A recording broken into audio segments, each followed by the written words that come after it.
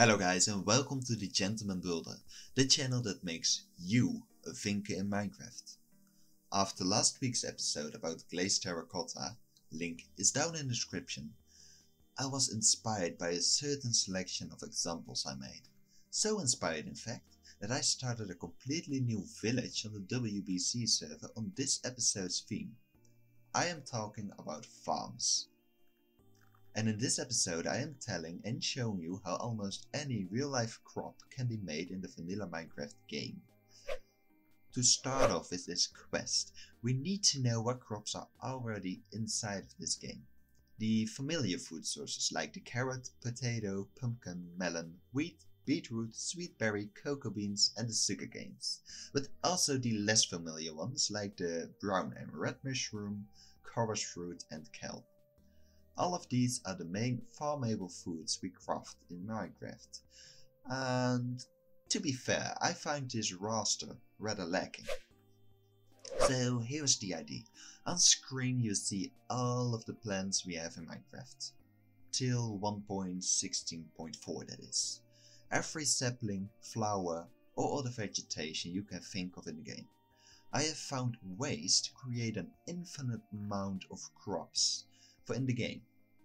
And it's going to include all of this vegetation that is already inside of the game. Spoiler warning, yes, you can plant these individually as crops. Especially the flower fields look amazing. But this is going to look way more epic, so let's go to how we are going to do this. To make this idea work, we first need to know how plants work. This is because plants in Minecraft have a random change in the center all over the Minecraft map. But as redstone flower farms can tell us, the placement is always the same in the height. Which means that we can use world edit to stack certain plants or flowers on top of each other. There are some exceptions on the rule though. These are the saplings, mushrooms, dead and sweet berry bushes or any type of vine. The grass and the fern do apply to that rule but have differences in height. These height differences do stay the same as well on the same block no matter how high the placement can be. So these are the behaviors of the different plants. Now before we get to the designs I have made, I have to learn you the tricks and the behavior of world edit and the debug stick. So let's go to the other perspective. So as I said, we changed perspectives, and as you can see I've set up some plants over here and I have a debug stick in my hand.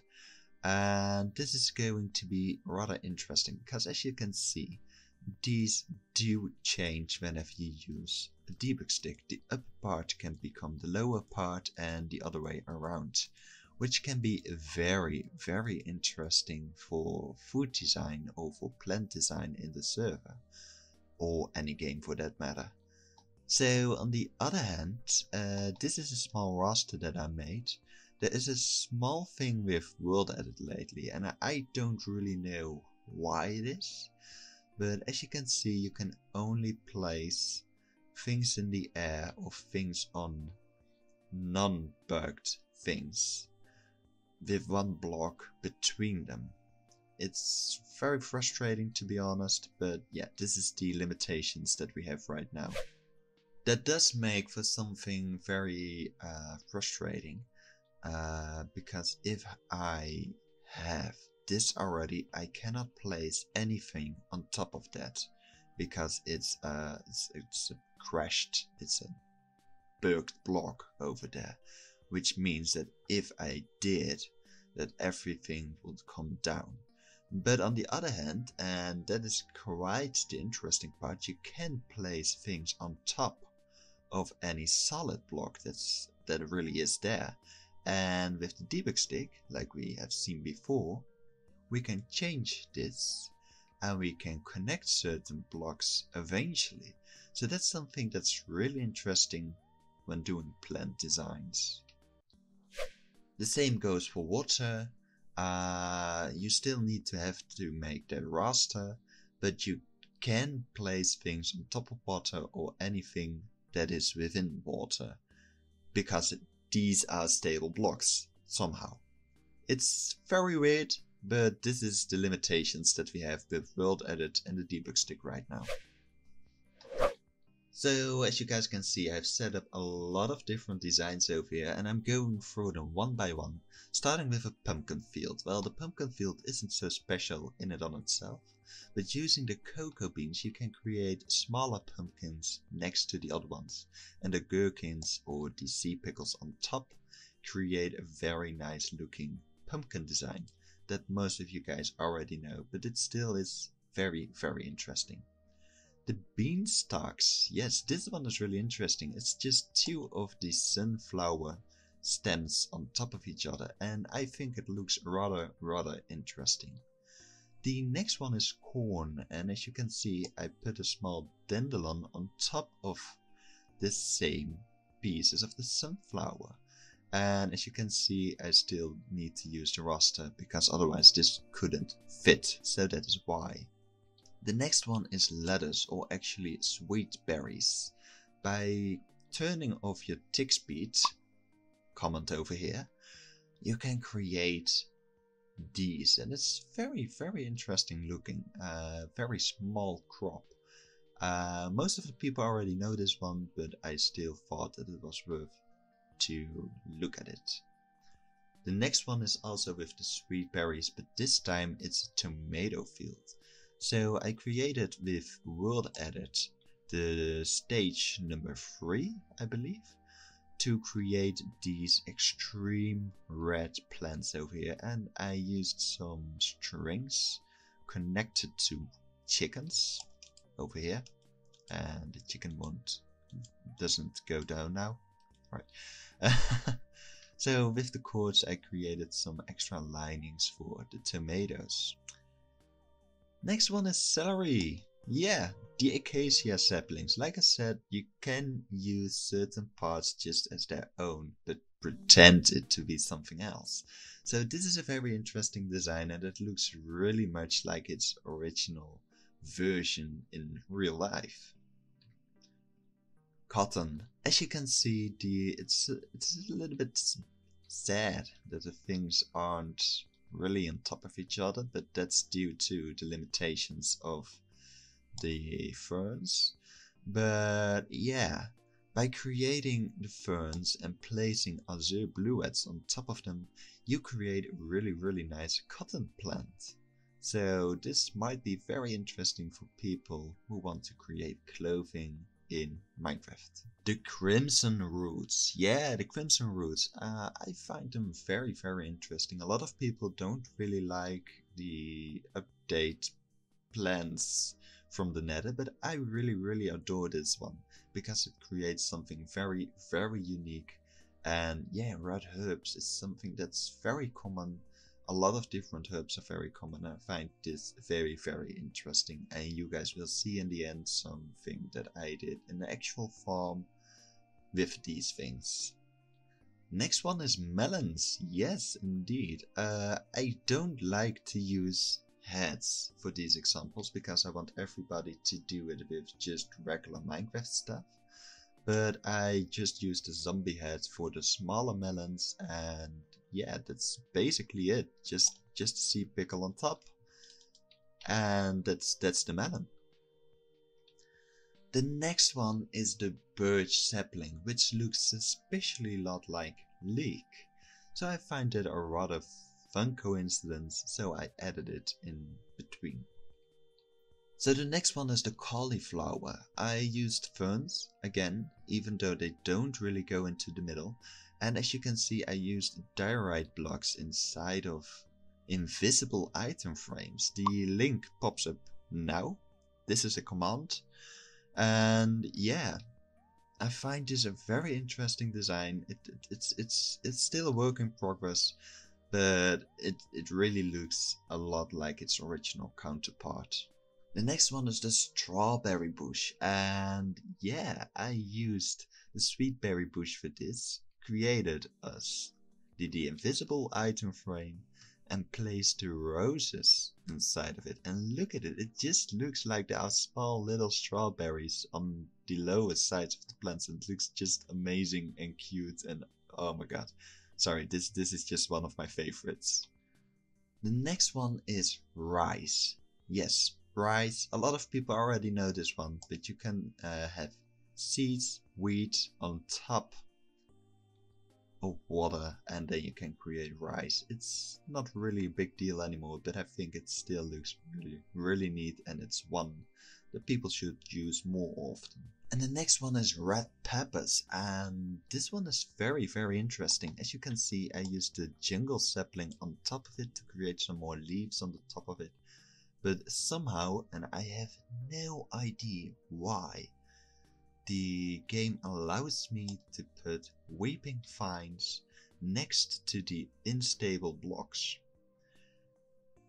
Yeah, I don't know why, but it looks really interesting, because you can create red peppers or hot peppers, and it looks really nice. So this is definitely one that I'm going to use very soon myself. The next one is going to be mushrooms. Like I said, I've got the weird thing going on that I can only place things in a raster, but I can place buttons because those are stable blocks next to them, which create really small mushrooms themselves. So this is something that I find very interesting, and it actually looks pretty cool.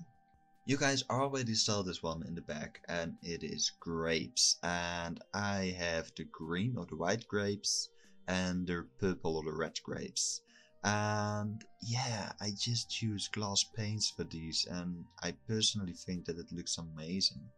These ones are very high, most of them are really low, but the pictures that I used have very high plants.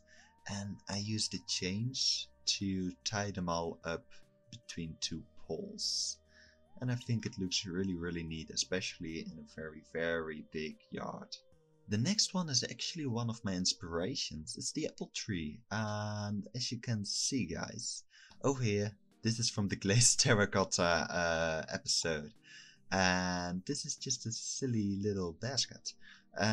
But yeah, let's go back to the apple trees, and as you can see, these are the shapes of apple trees. I really tended to recreate the shapes of certain trees and the certain plants that I saw, and I just use little flower pots because, like I said, I don't want to use heads. Heads are very laggy on the surface, so I tend to use different things, and I think this is a really neat design and a really nice thing for an apple tree. The next one is oranges, and as you can see, these trees are a lot smaller, and they just have a lot of orange buttons, the acacia buttons under them. And yeah, it looks really interesting, and like I said, it's just a bunch of oranges on a tree now. Yeah, really nice. And last but not least, the kiwi. The kiwi is actually some kind of vine plant, which I didn't know at first. And I recreated it with cocoa beans, just the first stage of it. And as you can see, it really creates small little kiwis. Yeah, I think it looks really cool actually. So, alright guys, I just entered the village on the WBC server, and I am going to my farm, which I finished today. And yeah, look at this. This is just a little house garden with some flowers, of course, the bean,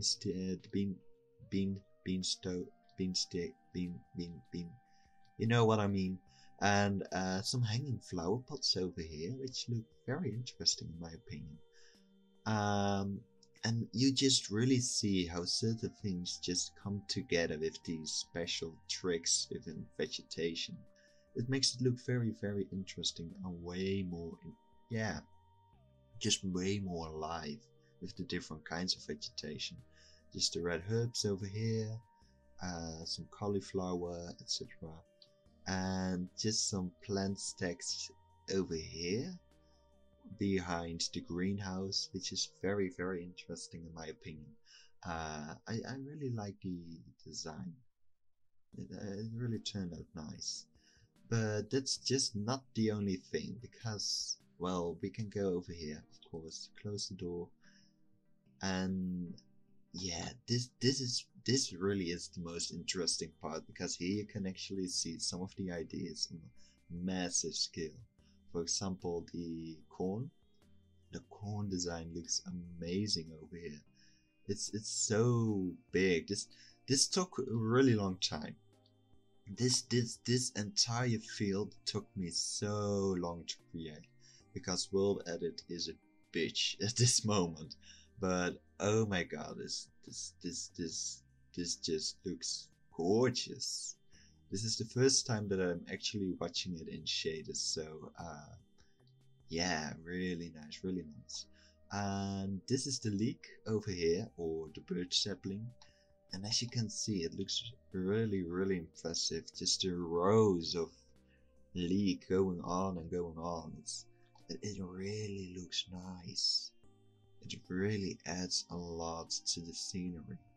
I mean, you look over here, these are the little coleslaw or the lettuce. It's especially on these scales, it looks very interesting. Yeah, this is just perfect. This is why I do what I do, you know. Creating new designs, trying new things, just to see it work like this. I'm really happy with how it turned out. Yeah, absolutely. I hope you guys have learned a lot about crop and plant management, but also about some super interesting designs for your world. I dare you guys to come up with more ideas and send them over to my social media on Instagram, which is on my page, or on the Discord server on WBC, in which I am at.